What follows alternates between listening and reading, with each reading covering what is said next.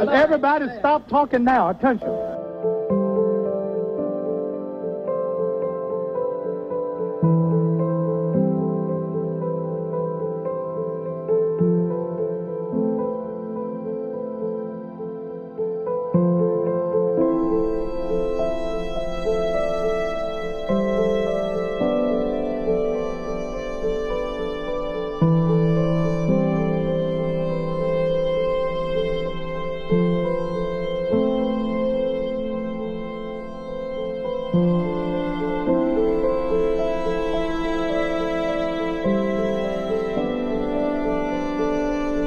On our dear beloved leading teacher, the most honorable Elijah Muhammad.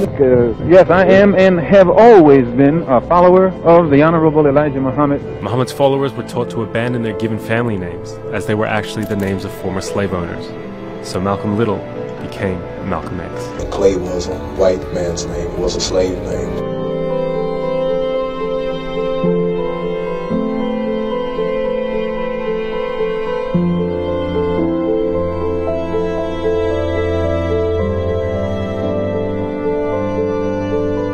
Elijah Muhammad, the head of the movement, is the father of 8 children by 6 different teenage girls. He felt betrayed as a man, and he felt betrayed religiously, and so he questioned everything.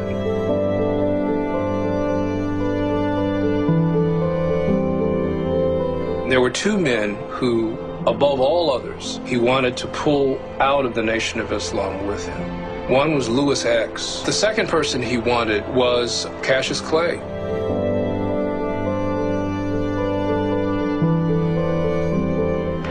Malcolm had been for a decade the most prominent minister in the Nation of Islam, and yet Cassius, well before Malcolm X, who deserved the honor, acquires the name Muhammad Ali.